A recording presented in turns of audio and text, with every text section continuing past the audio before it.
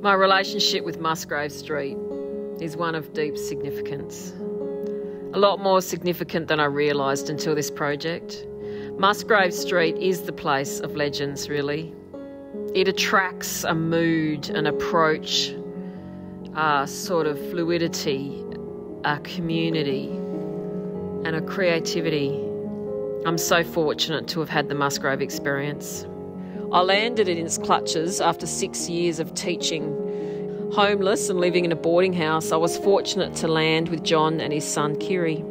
Given full instructions on the sweat lodge, how to load the crate onto a brazier, it was part of the myth and the energy of the place. I was introduced to the back house with its legend and its resident spirit, Johanna, with 5-year-old beautiful and talented son Seamus, our musician, to Mel, who looms like Elizabeth Taylor to me.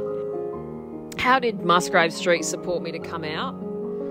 Well, it was a magical community space, the idea of community. John and the house were deeply connected to Unley, to Goodwood, to the street. John had built relationships with Ia across the road.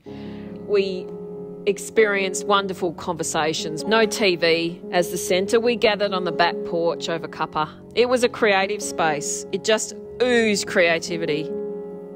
How did Musgrave Street change who I am?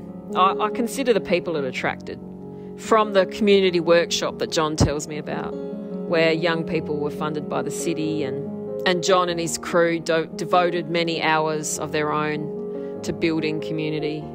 My drawings represent the journey, the experience from repressed country kid turned school teacher to independent artist. Like Alice drinking the magic shrinking potion, it records the impact of life in the big smoke. This arty share house in Goodwood, its artists, artist collectives, musicians, curators. It was a coming out on so many levels. It's a visualisation of the journeys and triumphs. Questions I asked myself and questions I was asked. I'm standing securely in my inheritance from the Musgrave experience.